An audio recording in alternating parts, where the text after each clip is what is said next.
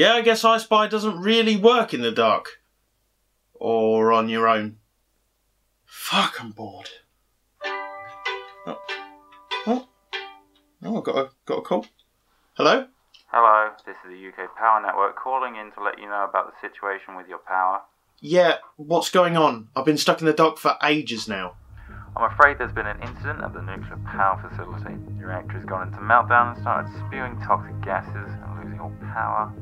And on top of that, the sudden meltdown triggered an EMP which has probably damaged a load of electrical systems. Wow, really? No? Are you stupid? Where do you think you are? Chernobyl? There isn't a nuclear power plant anywhere near you for a start. Yeah, okay, fair enough. And a meltdown? Probably get more than a minimum wage customer service rep phoning you for a meltdown. I mean, a more apt response would be the emergency services kicking your door in and dragging you from your home to escape the fallout. I mean, this company's not very good, but they'd still probably give you more warning than a phone call. Yeah, okay, I get it. Sorry, it's just, you must be really gullible to have believed that. Yeah, thanks for that. Like worryingly gullible. If by some miracle someone's trusted you with a credit card, please destroy it. You're too stupid to own it. Can you just tell me about the power, please? For God's sakes! Oh yeah, alright, well, turns out it's a lot easier to shut off the grid than we first thought. Someone must have lent on a button or something like that. Anyway, your power's coming back on right now. Oh, how did you know that? The nuclear radiation from the meltdown has given me powerful psychic abilities. Yeah, but I thought you said there was no meltdown. Great, you're learning. Next time, try lighting a candle. On second thoughts, the matches might be a bit tricky for you. Yeah, I'm hanging up now. A torch would be safer. Try using a torch. Well, we got the power back. Now where were we? Oh, this game! So far, Worst Case C has been a rather mixed bag of emotions for me. At points, the game has shown me some genuine scares and spooks.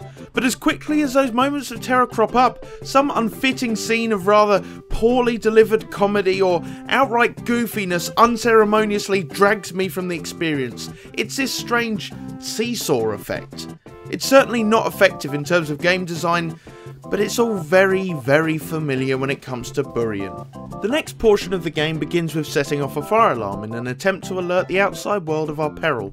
That's quite an interesting angle to the story. It matches up with the plot of many other horror mediums. See, I really want to call that cliche, but after the zombie clown and the fucking mouth spider things, I'll take anything with some semblance of a more classic horror motif.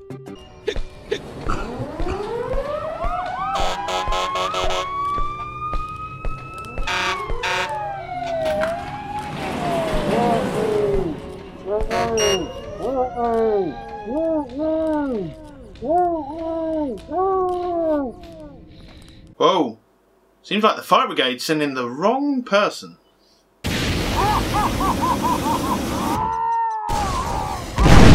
I've gone numb. This game is turning me numb. I get the muffled speech because the guy is far, far away, or he's a fireman so he's wearing a respirator maybe, but it's just so ridiculous. It would have been much better to have just left it at the sirens. We could have done without the bad Kenny impersonation, thanks.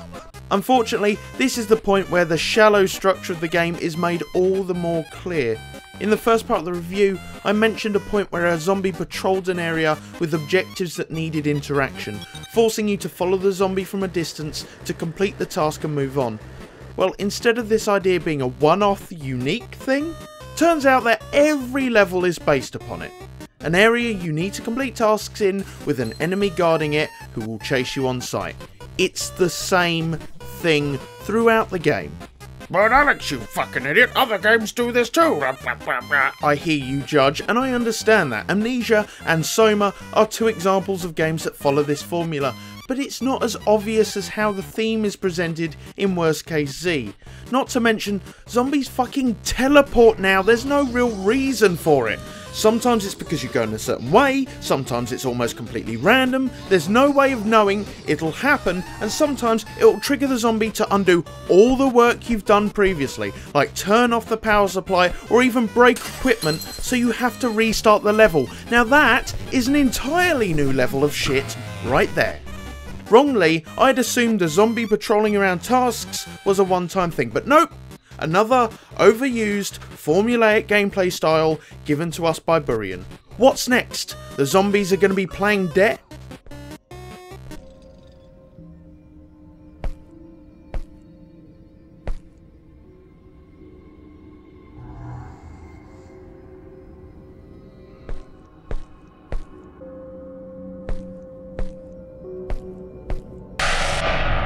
Oh, fuck! As much as I praised the earlier parts of the game for being spooky in atmosphere, some of the environments and even entire levels are recycled. For instance, the first level, with the hangar, hallways and guard room, is revisited twice more during the game, which I wouldn't be too bothered about if the game didn't have 20 levels in total, and there are points where other level parts are just copied in. It's backtracking. Did somebody say Metroidvania? No! No one said Metroidvania. It's pointless, and the purposes given for backtracking are pathetic. You'll see what I mean by that a little later. Halfway through the game, we're given a shotgun. And thank the Lord Almighty. Come here, you samba dancing bastard. Let's see you do the Charleston two-step when I shoot both your fucking legs out. You're gonna fucking get it now. Oh, full of blanks. Blanks that do no damage to zombies.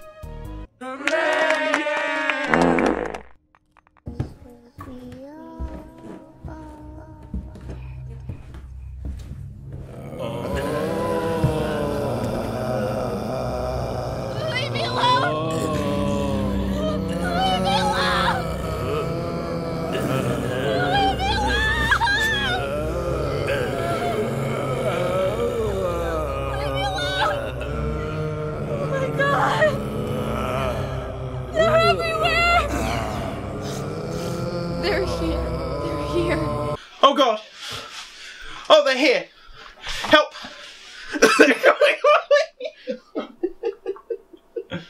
I just can't get over the voice acting and animation. It's all so goofy. Which is a shame, considering this part of the game, the prison beneath the plant, is actually quite frightening.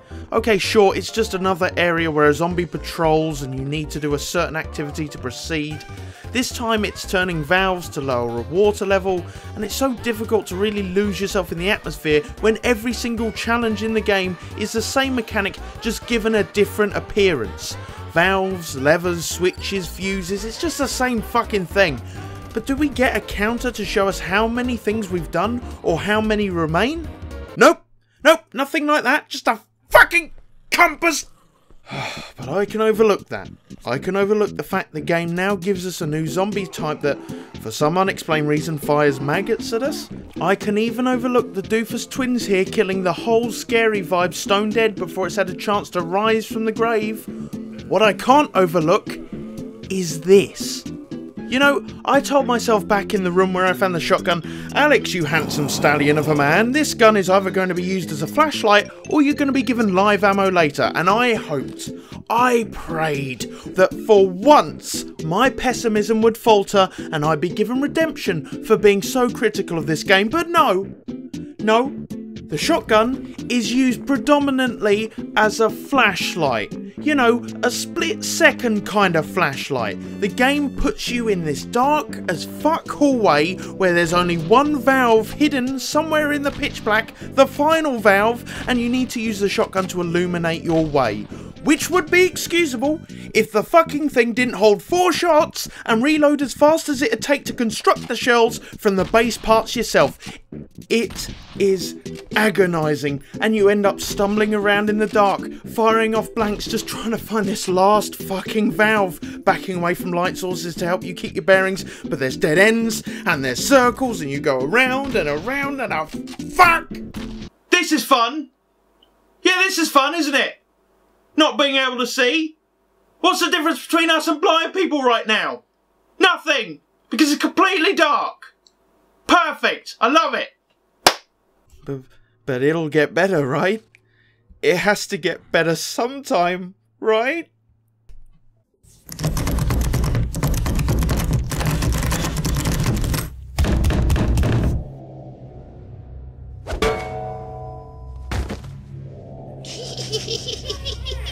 It always happens after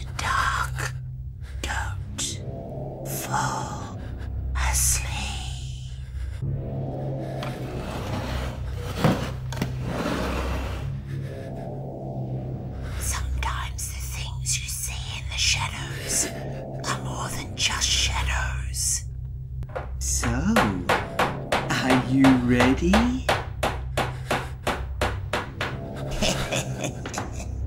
Feel free to scream whenever you want.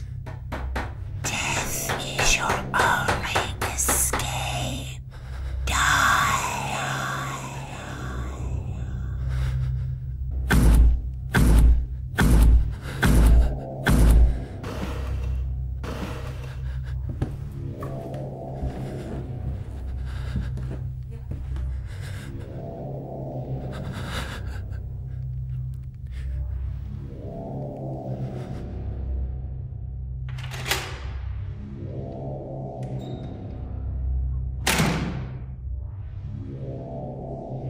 No!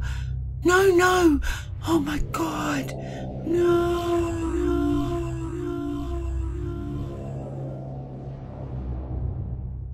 Oh. Okay. Why does she sound like Voldemort? Why does she sound like fucking Voldemort? I think the worst part is she nails us into the coffin and then we just open it back up again. Does not surprise me, considering she used a candelabra to nail the fucking thing down with. That's idiotic and impractical. Was it some sort of non-verbal agreement that I just stay in there and die? Also, why is there a camera in the coffin? A security camera? Are we wearing a fucking GoPro? It's the hat, isn't it? It's the fucking hat. It's under there. What genuine scares the game offered before are soon out the fucking window. As mentioned previously, the approach to enemy interaction is practically fucking transparent at this point, and the jump scares might startle, but they usually boil down to zombies teleporting on top of you, resetting all your progression, with whatever task you've been given up to that point. It's just annoying. Coupled with the fact that the set pieces are just so goofy and... oh god, this fucking clown zombie! Clown! Zombie! Two things that should be scary together but just end up being ridiculous. Like, I don't know, spiders and exercise. The story so far is that there's been some sort of disaster at the power plant we work at, which is aptly named Nuclear Power Plant in the Middle City, by the way. In our attempt to escape, we've had to find our way to the prison beneath the plant and then to the sewers, desperately trying to make it out onto the streets to rendezvous with our wife at the safety shelter. When you peel away the layers, it's generic as it gets. But do you remember when I said the reasoning given for backtracking is pathetic? Well, get this, after the prison, we're led into the sewers. Here we meet a Templar, I guess. And the way out is locked down by a console back in the power plant. Because of course it is, because we don't question this brilliant degree of level design. To get back to the power plant we need to pull these levers guarded by the Templar. This opens a hatch allowing us to get back up to the plant. In the plant we flick the switch and make our way back down to the sewers, but once we're back down there, internal monologue dictates we turn all the levers once again to close the hatch to stop anything following us. Nope! Nope! No! 3 fucking levels and 2 of them are doing the same fucking thing in the sewers, but in reverse. And here's why the logic is broken. We're trying to stop the zombies from following us, but we've already been shown they teleport anyway, so what is the fucking point? And we see zombies from the plant appear in later levels anyway, so it didn't fucking work. This is called padding. Artificially increasing the playtime with no beneficial gameplay to the player. It's chorish, repetitive, and boring. I didn't know what to expect while playing this game, Burian, but I expected better than this. I could talk about the maze type levels introduced. I could mention about the singing nurse and how it's genuinely creepy until you realise it's the same old bullshit. I could reference the butcher level where the guy chases you while expressing himself. Show me the money.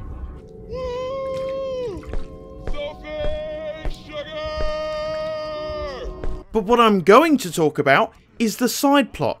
As we get deeper into the sewer system beneath the plant, we find crates with the label human organs on them. According to fucking Sherlock Holmes here, the world's greatest detective,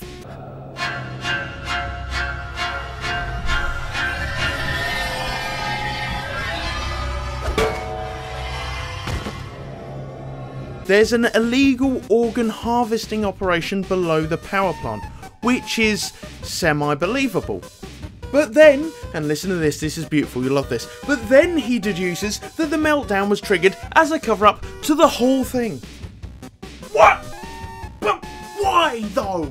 Okay, first, Mr. Holmes, no! And second, there ain't a scrap of evidence or inkling that anyone knew a fucking thing about the harvesting operation, so what would be the point of a cover-up?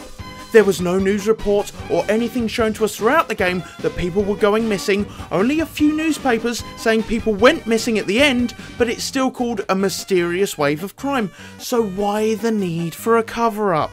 Further still, detonating a nuclear reactor is a bit much. Why not just stage a bank heist, or cause a riot as a distraction, or destroy evidence, releasing an apocalyptic amount of nuclear radiation, which by the way is strong enough to turn people into zombies, to cover up an organ harvesting scheme, is like covering up the stealing of someone's sandwich from their fridge by burning their fucking house down.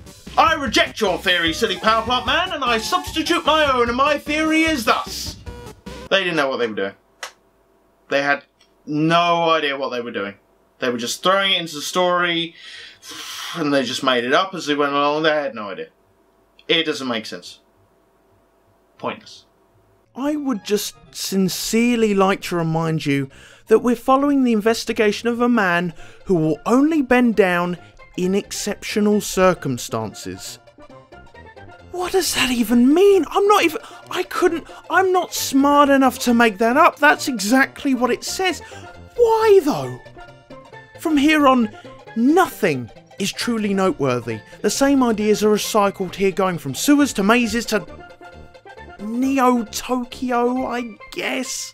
The final level isn't even that great. It's an underground train station where you have 4 different areas, each patrolled by a past foe. And there's nothing complex about this. With the endless health refill on offer in each level, there's honestly no challenge. By this point, I was just pushing to see the end. Pardon me, sir, I've got no patience for you. We need to fill up this diesel generator and make our way outside. Well, how fitting. Worst case Z is bad.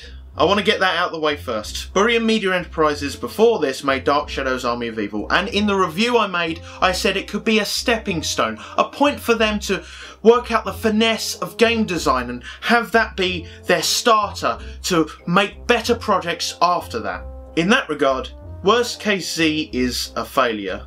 What scares there are to be had seem rather cheap and cliche to those familiar with the horror genre, and to those of us with a more fragile disposition, the goofy set pieces, terrible animation and repeated scares will take us out of the atmosphere before the 4th level. Plagued with backtracking, stale set pieces, poor AI and confusing level design, it's really difficult to commend anything that Burian has done here.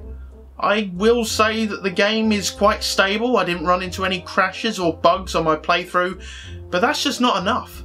It's fair in difficulty, and for those of you looking to complete it, it's mercifully short, but sorry Burian, I just wasn't a fan. But now, for all my hard work, let's see the ending.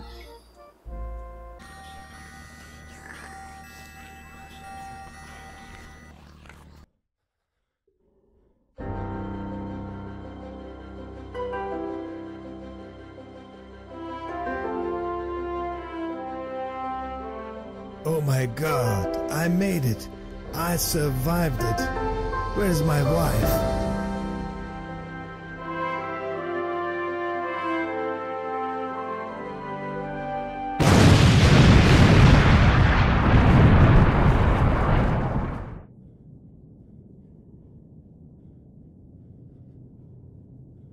Thank God, it was all just a dream, a nightmare.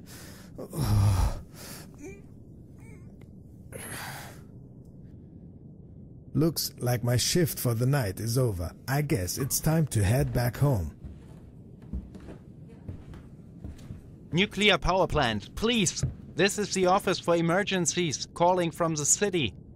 Can anyone hear me?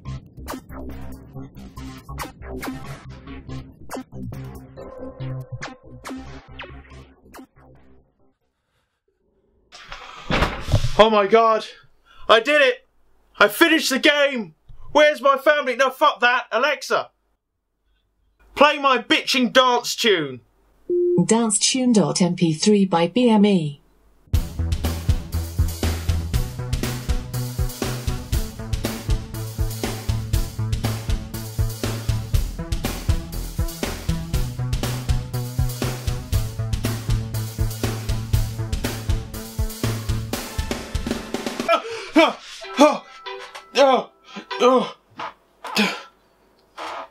Hello?